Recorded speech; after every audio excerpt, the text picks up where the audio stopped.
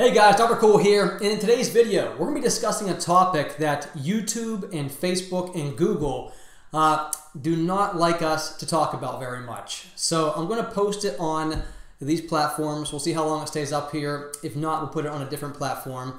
But I'm doing this video because of an event that I went through recently, and I'm doing this to help anybody else who may be going through the same thing, and just to share a lot of research that I've just discovered in the previous few weeks of studying. So another thing in this video, so we're going to be talking about a medication. And I am a chiropractor. I practice functional medicine. I believe in taking a holistic root cause approach to health. I don't want to say anti-medication, but I believe that they are overprescribed and that our current healthcare system is based upon a failing model that they just give too many drugs to cover symptoms instead of investigating root cause approaches. So understand, although my typical approach is to not go medicine if not needed, what we're going to be talking about today might surprise you. We're talking about a medication that I found very beneficial, very safe, and a lot of different applications that can be used to help a lot of people.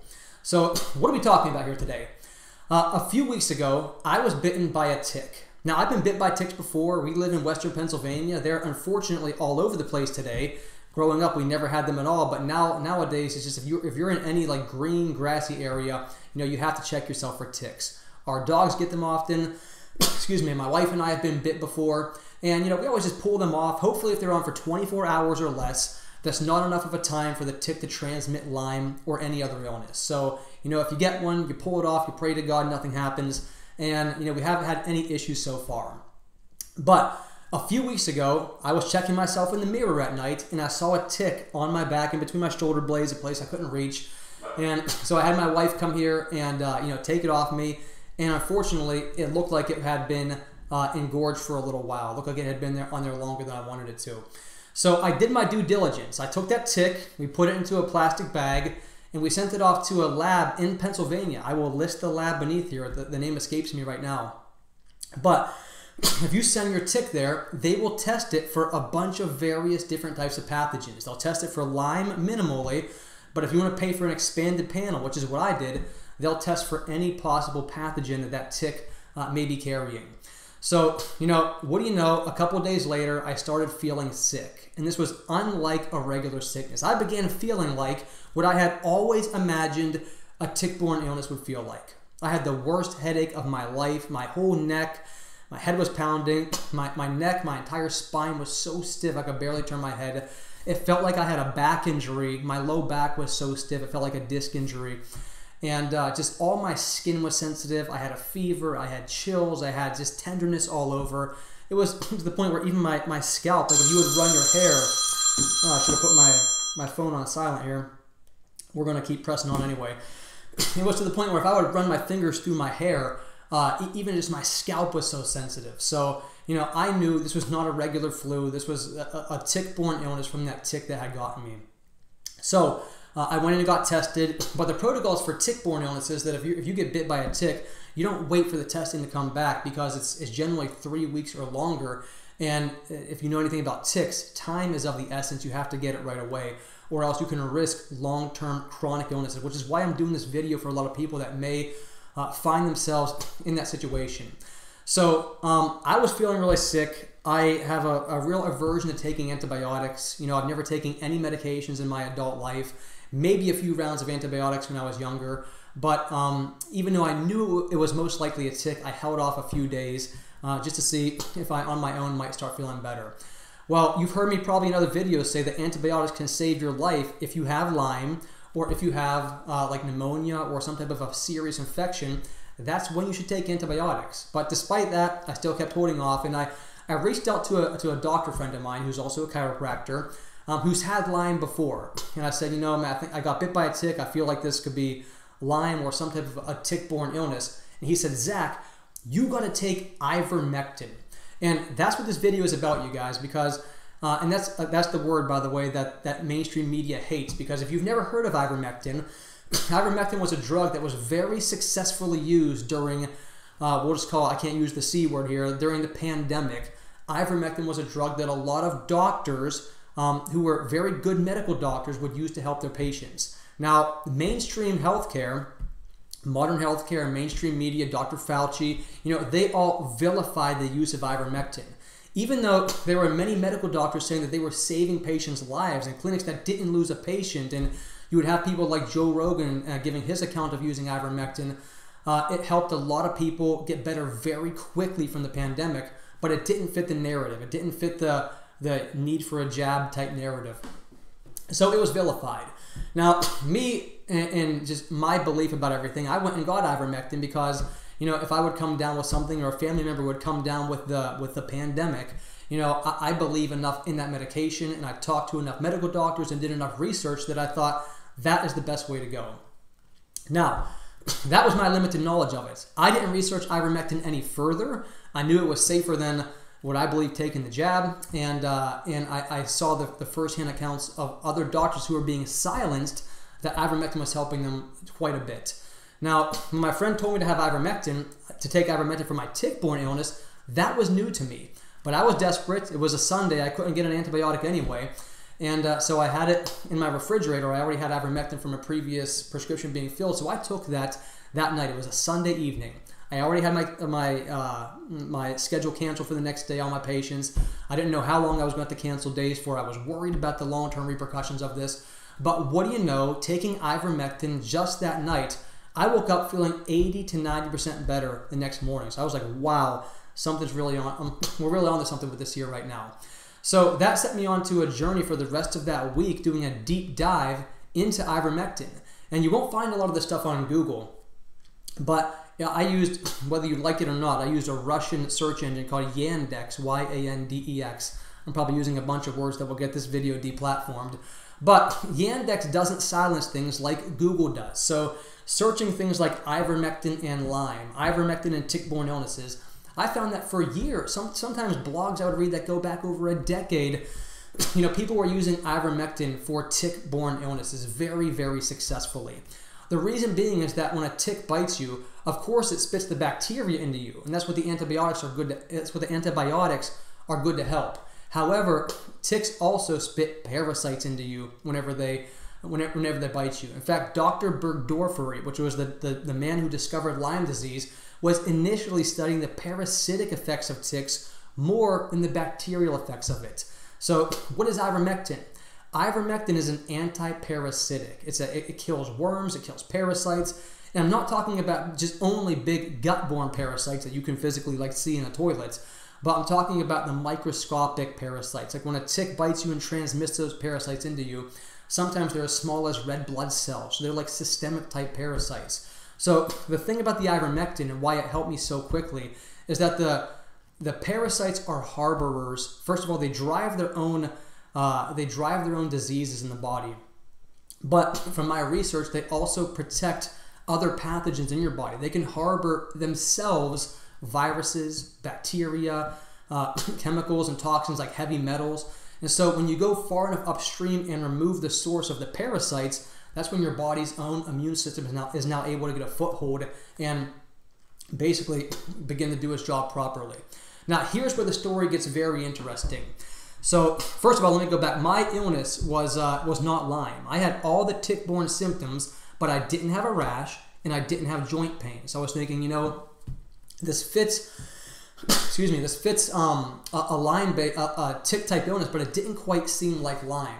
So my tick that I sent in for testing, this is why you should always do this with a tick, it came back positive for an even worse condition, unfortunately, called anaplasmosis, human-based anaplasmosis.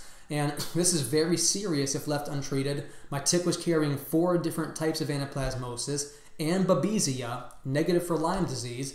But anaplasmosis has to get treated immediately or it can become very serious and very chronic. So, my experience, and again, I'm only using my experience, guys. I should have done I'll do the disclaimer at the end, talk to your doctor, but I'm only giving you my experience of my use of ivermectin. So, talking to my friend who's also a chiropractor, he says, Zach, I'm seeing a lot of people in my clinic that are using high-dose ivermectin for things off-label. He sees a lot of neurological cases. So he was seeing neurological cases, infections, things that weren't responding to any other regular treatments and responding very well to high-dose ivermectin. That's how he knew to tell me about the ivermectin for my tick. He said he's seen so many people who have had chronic Lyme and chronic tick-borne illnesses doing tremendous when they began treating with high-dose ivermectin. And I'll get to the doses that I did in a minute here.